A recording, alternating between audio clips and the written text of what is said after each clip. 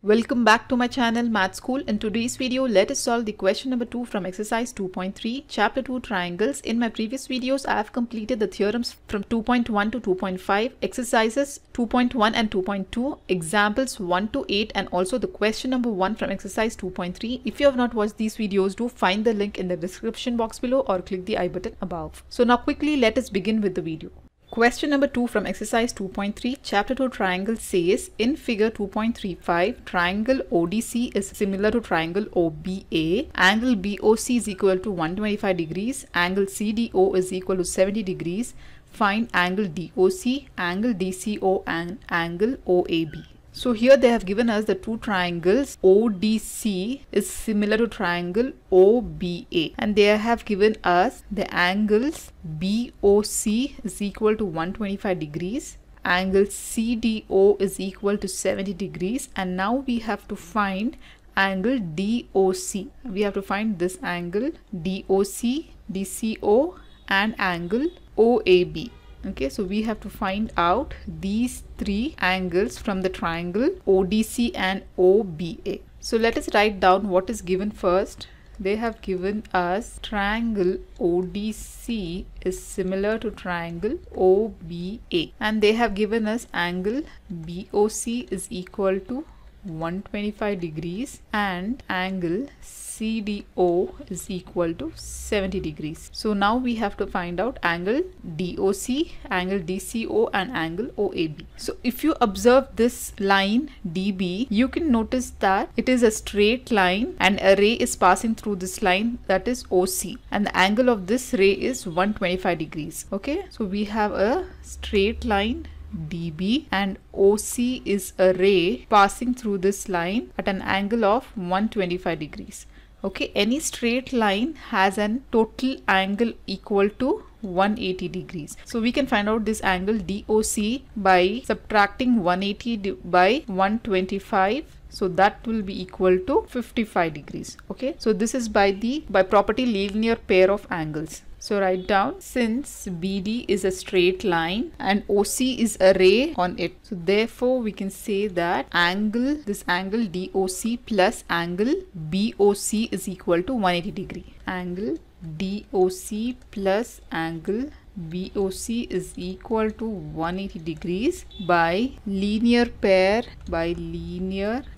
property. Again, this property you have learnt in your 9th class. So angle DOC value we don't know, that we have to find out, plus angle BOC is given, which is equal to 125 degrees, and that is equal to 180 degrees. Sending this 125 to right hand side, so we will get angle DOC is equal to 180 minus 125. So angle DOC is equal to 55 degrees. So we have found out the first angle, that is DOC. Now if you observe in triangle DOC, we know two angles, that is angle CDO given, that is 70 degrees, and DOC we found out that is equal to 55 degrees. Now let us find out the angle DCO by applying angle sum property of a triangle. So write down, in triangle DOC, angle CDO plus angle DOC plus angle DCO is equal to 180 degree by angle sum property of a triangle.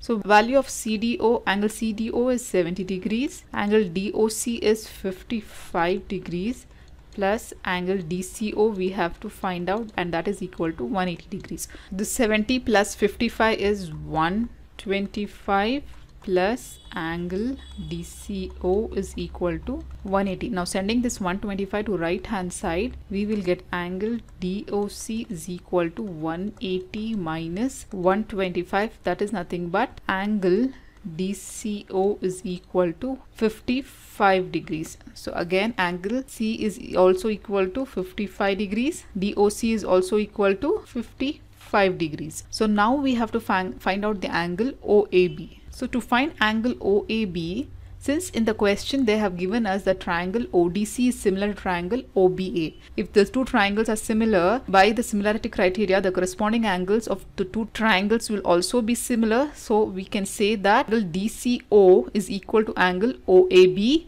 and angle CDO is equal to angle OBA. So therefore, write down, given triangle ODC is similar to triangle OBA. So therefore, angle CDO will be equal to angle OBA and angle DCO will be equal to angle OAB. So since angle CDO is equal to 70 degrees, so angle OBA will also be equal to 70 degrees and angle DCO is equal to 55 degrees. So angle OAB is also equal to 55 degrees. So therefore, what is the angle OAB? Angle OAB is equal to 55 degrees. So we have found out all the three angles which they have asked in the question. So this is how we solve this problem. If you have any further doubts, do comment me below in the comment section. In my next video, I'll be solving question number 3 from exercise 2.3, chapter 2, triangles. So till then, do like my video and subscribe to my channel.